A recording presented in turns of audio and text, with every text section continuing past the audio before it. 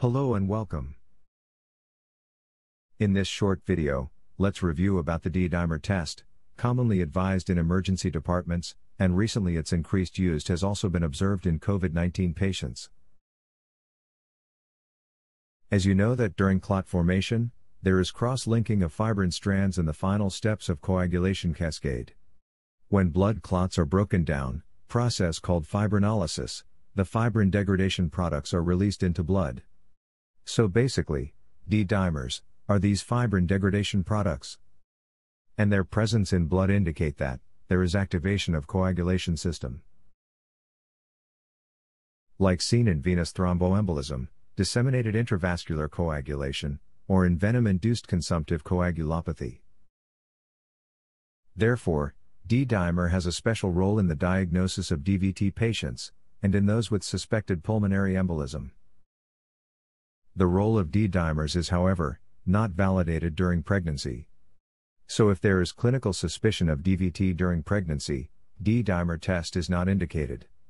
In such cases, physician shall proceed to compression Doppler sonography, to confirm or exclude DVT. D-dimer is also done to see presence of DIC, and their levels give an insight into its severity as well. D-dimers are also done in monitoring of vasculotoxic or hemotoxic snakebites.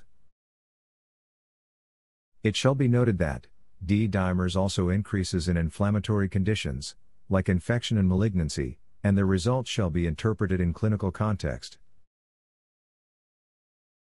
The sensitivity of D-dimer decreases with time. Therefore, this test should not be used in the assessment of patients who present with symptoms for 7 days or more.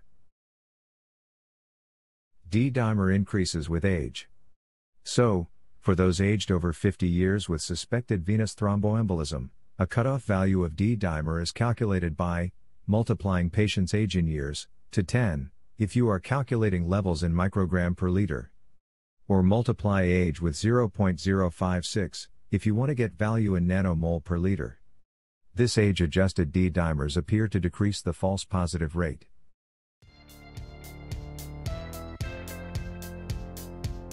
And this is it for this video.